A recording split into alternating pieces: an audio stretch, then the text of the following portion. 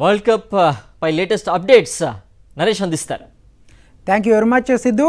So world cup final fight మరి 2 గంటల్లో start కాబోతుంది. మరొక 1.5 అవర్లో టాస్ వేయబోతున్నారు.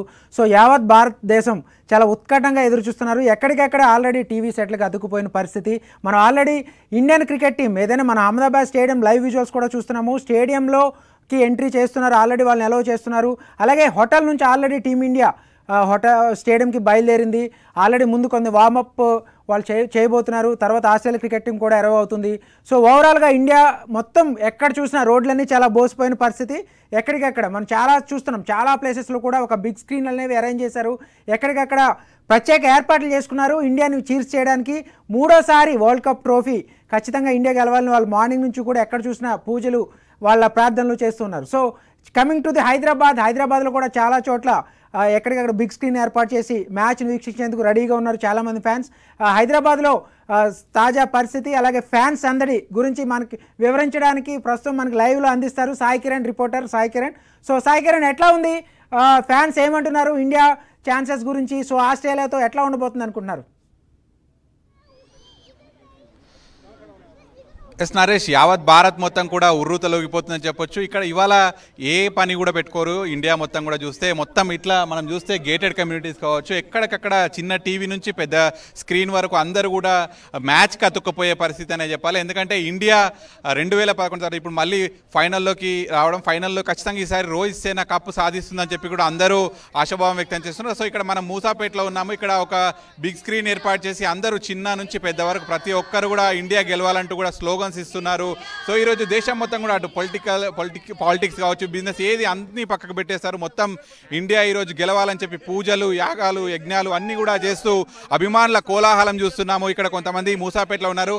చెప్పండి, ఈరోజు ఇండియా మ్యాచ్ ఏ విధంగా ఆడాలి, మీరు ఎట్లా ఎదురు చూస్తున్నారు? మాది రెయిన్బో విస్టాస్ రాక్ గార్డెన్ కుకుటుపల్లి అండి. మన వాళ్ళు ఈ 2023 వరల్డ్ కప్ ఆరంభం నుంచి ఓటం అనేది రాకుండా విజయదుందుభి మోగిస్తున్నారు. ఇదే ఉత్సాహంతో ఈరోజు జరగబోయే ఫైనల్స్ కూడా బ్రహ్మాండంగా జరుగుతాయి, బ్రహ్మాండంగా ఆడతారు. మనకు ఎక్కడ లేని ఎక్కువ స్కోర్ చేసుకొని ప్రపంచంలోనే ఇండియానే క్రికెట్ అనే టైపులో మన వాళ్ళు ఆడుతున్నారు కాబట్టి బ్రహ్మాండంగా విజయం సాధించుతారని మేము ఇంత పెద్ద స్క్రీన్ పెట్టుకొని చూస్తున్నాం. ఎవరు బ్యాటింగ్ మీరు ఖచ్చితంగా ఆడతారని అనుకుంటున్నారు? ఇండియా ఫస్ట్ బ్యాటింగ్ చేస్తుంది అనుకుంటున్నాను స్వామి. So compulsory Rohit and Virat ఆడతారు అనుకుంటున్నాను సార్. మీరు అంటే ఎవరు ఎక్స్పెక్ట్ చేస్తున్నారు, ఎవరు ఆడతారని? ఈరోజు ఇండియా ఫస్ట్ బ్యాటింగ్ చేస్తే 350 నుంచి 400 రన్ చేయాలి. అందులో కీలక పాత్ర Virat Kohli, Rohit Sharma. But my favourite is Virat Kohli. Rohit Sharma will hit man. He should give a flying start to India and that starts the win. Australia team అంటే కొంత జంకే పరిస్థితి కనిపిస్తుంది. అంటే ఆస్ట్రేలియా ఖచ్చితంగా Australia team, I don't think they will be winning today. So it's a Mohammad Shami's day. I want him to take again 5 wickets today also. So I'm sure India is going to win.